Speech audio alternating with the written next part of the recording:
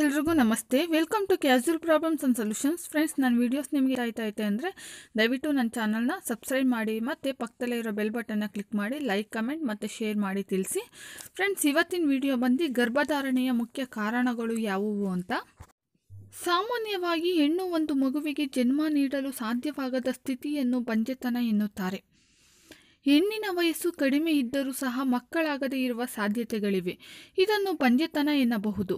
ಆದರೆ ಇದು ಮಾತ್ರವಲ್ಲ, ಮಹಿಳೆ ಗರ್ಭವತಿಯಾಗಿ ಆಕೆಯಲ್ಲಿ ಗರ್ಭ ನಿಲ್ಲದೇ ಇರುವ ಸ್ಥಿತಿಗೂ ಕೂಡ ಬಂಜೆತನ ಎನ್ನಬಹುದು. ಸಾಕಷ್ಟು ಮಹಿಳೆಯರು ಇಂದು ಇಂತಹ ಬಂಜೆತನವನ್ನು ಅನುಭವಿಸುತ್ತಿದ್ದಾರೆ. ಆದರೆ ಬಂಜೆತನ ಎನ್ನುವುದು ಮಹಿಳೆಯರಲ್ಲಿ ಮಾತ್ರ ಕಂಡುಬರುವ ಸಮಸ್ಯೆಯಲ್ಲ. ಬಂಜೆತನಕ್ಕೆ ಮಹಿಳೆ ಹಾಗೂ ಪುರುಷ ಕೂಡ ಕಾರಣವಾಗಿರುತ್ತಾರೆ. ಹಲವು ಬಾರಿ ಪ್ರಯತ್ನದ ಬಳಿಕವೂ ಮಕ್ಕಳಾಗುವ ಸಾಧ್ಯತೆ ಇಲ್ಲದಿದ್ದಲ್ಲಿ ಅಥವಾ ಗರ್ಭ ಧರಿಸಿದರೂ ಅದು ನಿಲ್ಲದಿದ್ದಲ್ಲಿ ಮಹಿಳೆ ಮಾತ್ರ ಇದಕ್ಕೆ ಕಾರಣವಾಗಿರದೆ ಪುರುಷನು ಕೂಡ ಸಮಾನ ಪಾಲುದಾರನಾಗಿರುತ್ತಾನೆ. ಹಾಗಾಗಿ ಇಲ್ಲಿ ಬಂಜೆತನದ ಬಗ್ಗೆ ಕೆಲವು ವಿಷಯಗಳನ್ನು ತಿಳ್ಕೊಬೇಕು ಅಂದರೆ ಈ ವಿಡಿಯೋನ ಪೂರ್ತಿಯಾಗಿ ನೋಡಿ. ಮೊದಲನೆಯದಾಗಿ, ಒತ್ತಡದ ನಿರ್ವಹಣೆ. ಸಾಮಾನ್ಯವಾಗಿ ನಿಮ್ಮಲ್ಲಿ ಕಂಡುಬರುವ ಒತ್ತಡವನ್ನು ನಿಯಂತ್ರಿಸದಿದ್ದರೆ ಗರ್ಭಧರಿಸುವ ಸಾಧ್ಯತೆಗಳು ಅಧಿಕವಾಗಿರುತ್ತದೆ. ಇದು ಗರ್ಭಧಾರಣೆಗೆ ಸಂಬಂಧಿಸಿದಂತೆ ಪ್ರಮುಖ ಪಾತ್ರ ವಹಿಸುತ್ತದೆ. ಒತ್ತಡವನ್ನು ದೂರ ಮಾಡಲು ನಿಮ್ಮ ಕುಟುಂಬ ಅಥವಾ ಸ್ನೇಹಿತರೊಂದಿಗೆ ಹೆಚ್ಚೆಚ್ಚು ಒಡನಾಟ ಬೆಳೆಸಿಕೊಳ್ಳಿ. ಉತ್ತಮ ಪುಸ್ತಕಗಳನ್ನು ಓದಿ ಮನಸ್ಸನ್ನು ಪ್ರಶಾಂತವಾಗಿರಿಸಿಕೊಳ್ಳಿ. ಎರಡನೆಯದಾಗಿ, ವೀರ್ಯಾಣುಗಳ ಎಣಿಕೆ ಮತ್ತು ಚಲನೆಗಳು. ಪುರುಷರಲ್ಲಿ ಕಡಿಮೆ ವೀರ್ಯಾಣುಗಳ ಸಂಖ್ಯೆ, ಪುರುಷರಲ್ಲಿ ಕಳಪೆ ಗುಣಮಟ್ಟದ ವೀರ್ಯಾಣುಗಳ ಸಂಖ್ಯೆ, ವೀರ್ಯಾಣುಗಳ ಚಲನಶೀಲತೆ ಕಡಿಮೆಯಾಗುವುದು. ಹಾರ್ಮೋನ್ಗಳ ಅಸಮತೋಲನದಿಂದ ಈ ಸ್ಥಿತಿಯು ಉಂಟಾಗುತ್ತದೆ. ಅದು ಅಂಡಾಶಯದ ಮೇಲೆ ಸಣ್ಣ ಚೀಲಗಳಿಗೆ ಕಾರಣವಾಗುತ್ತದೆ. ಇದು ಫಲವತ್ತತೆಗೆ ಸಾಮಾನ್ಯವಾಗಿ ಕಾರಣವಾಗುತ್ತದೆ. ಈ ಮಹಿಳೆಯರಲ್ಲಿ ಕೂಡ ಅಂಡಾನೋತ್ಪತ್ತಿ ಅಸ್ವಸ್ಥತೆಗಳು, ಅನಿಯಮಿತ ಅಂಡಾನೋತ್ಪತ್ತಿ ಅಥವಾ ಅಂಡಾನೋತ್ಪತ್ತಿ ಅಸ್ವಸ್ಥತೆಗಳು ನಿಮ್ಮ ಗರ್ಭಧಾರಣೆಯ ಸಾಧ್ಯತೆಗಳನ್ನು ಕಡಿಮೆ ಮಾಡುತ್ತದೆ.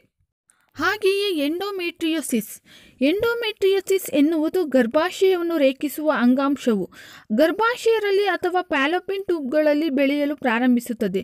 ಇದು ಗಂಭೀರ ಸ್ಥಿತಿಯಾಗಿದ್ದು ಅದು ಬಂಜೆತನಕ್ಕೆ ಮುಖ್ಯ ಕಾರಣವಾಗುತ್ತದೆ. ಮೂರನೆಯದಾಗಿ, ಅಪೌಷ್ಟಿಕತೆಯ ಆಹಾರ.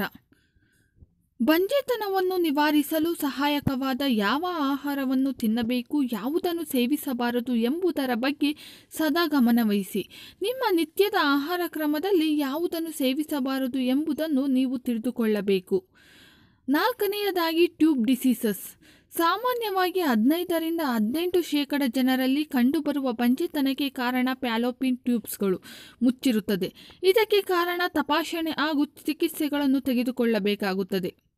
ಐದನೆಯದಾಗಿ, ವಯಸ್ಸು ಕೂಡ ಕಾರಣವಾಗಬಹುದು. ನೇರವಾಗಿ ಅಥವಾ ಪರೋಕ್ಷವಾಗಿ ಬಂಜೆತನಕ್ಕೆ ನಿಮ್ಮ ವಯಸ್ಸು ಕೂಡ ಕಾರಣವಾಗಿರುತ್ತದೆ.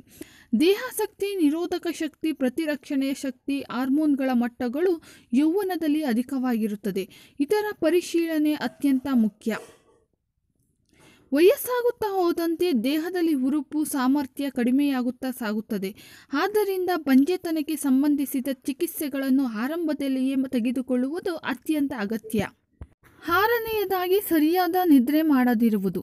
ಕೆಲವು ಅಧ್ಯಯನಗಳ ಪ್ರಕಾರ ಸರಿಯಾದ ಪ್ರಮಾಣದ ನಿದ್ದೆಯ ಕೊರತೆ ಕೂಡ ಬಂಜೆತನದ ಕಾರಣದಲ್ಲಿ ಒಂದಾಗಿದೆ. ಆದ್ದರಿಂದ ಗರ್ಭಧಾರಣೆಯನ್ನು ಹೊಂದಲು ಪ್ರಯತ್ನಿಸುತ್ತಿದ್ದರೆ ಈ ಅಂಶವನ್ನು ಗಮನದಲ್ಲಿಟ್ಟುಕೊಳ್ಳಿ. ಸರಿಯಾದ ನಿದ್ರೆ ಇಲ್ಲದ ಸಮಯದಲ್ಲಿ ಹಾರ್ಮೋನ್ಗಳ ಮಟ್ಟ ಏರಿಳಿತಗೊಂಡು ಬಂಜೆತನಕ್ಕೆ ನೇರವಾದ ಕಾರಣವಾಗಬಹುದು.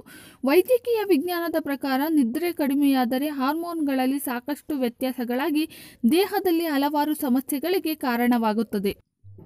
ಏಳನೆಯದಾಗಿ, ಸಂಬಂಧಗಳ ನಡುವಿನ ಅಂತರ. ಬಂಜೆತನಕ್ಕೆ ಇನ್ನೊಂದು ಪ್ರಮುಖ ಕಾರಣ ದಂಪತಿಗಳ ನಡುವಿನ ಸಂಬಂಧಗಳನ್ನ ದೋಷ. ಗರ್ಭಧಾರಣೆಯನ್ನು ಹೊಂದಬೇಕಾದರೆ ದಂಪತಿಗಳಲ್ಲಿನ ಆಂತರಿಕ ಹಾಗೂ ದೈಹಿಕ ಅಂತರವನ್ನು ದೂರ ಮಾಡಿಕೊಳ್ಳಬೇಕು. ನೋಡಿದ್ರಲ್ವಾ ಫ್ರೆಂಡ್ಸ್, ಬಂಜೆತನದ ಮುಖ್ಯ ಕಾರಣಗಳು ಯಾವುವು ಎಂಬುದನ್ನು. ಮುಂದಿನ ವಿಡಿಯೋದಲ್ಲಿ ನಾವು ಬಂಜೆತನಕ್ಕೆ ಯಾವ ಆಹಾರ ಕ್ರಮಗಳು, ಅಂದರೆ ಬಂಜೆತನಕ್ಕೆ ಕಾರಣವಾದ PCOS ಹೋಗಲಾಡಿಸಲು ಸಸ್ಯಾಹಾರಿ ಆಹಾರ ಕ್ರಮ ಹೇಗಿರಬೇಕು ಅಂತ ತಿಳ್ಕೊಳ್ಳೋಣ. ಈ ವಿಡಿಯೋನ ನೀವು ನೋಡಬೇಕು ಅಂದರೆ ಮೊದಲು ನನ್ನ ಚಾನಲ್ನ ಸಬ್ಸ್ಕ್ರೈಬ್ ಮಾಡಿ, ಪಕ್ಕದಲ್ಲೇ ಇರೋ ಬೆಲ್ ಬಟನ್ನ ಕ್ಲಿಕ್ ಮಾಡಿ ನೋಟಿಫಿಕೇಷನ್ ಸಿಗುತ್ತೆ. ಲೈಕ್, ಕಮೆಂಟ್ ಮತ್ತು ಶೇರ್ ಮಾಡಿ ತಿಳಿಸಿ. Thank you friends.